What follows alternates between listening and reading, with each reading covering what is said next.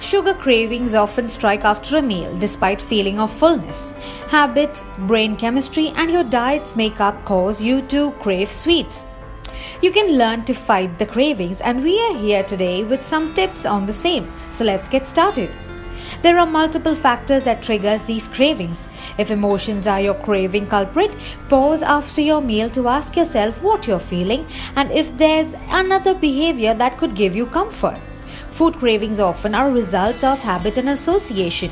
If you have always had something sweet after a meal, you do not feel closure unless you meet that need. Sweet treats often are associated with rewards and positive feeling, so you feel good when you eat them.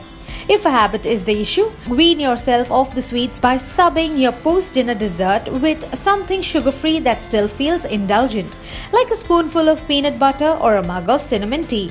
Precisely, change is what you require. Though it is accompanied by initial discomfort, on a longer run, it's insanely beneficial for you. For more such interesting updates, you better get back to Foodie Strip.